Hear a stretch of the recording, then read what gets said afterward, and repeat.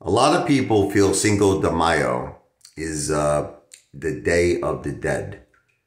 I believe it's pronounced Dia de Muertos. It is not. Okay, it is, like I mentioned to you, it's Napoleon III.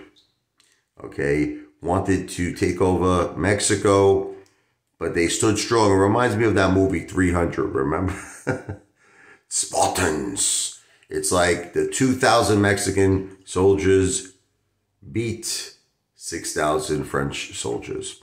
So Day of the Dead is a day of remembering loved ones who passed away. Okay, it is a completely separate holiday, but you see a lot of people in America, when we have a few too many margaritas, they'll say the Day of the Dead, today is the Day of the Dead. And I look at them, I'm like, no, that's a completely different holiday, but you keep drinking there, tough guy. Oh!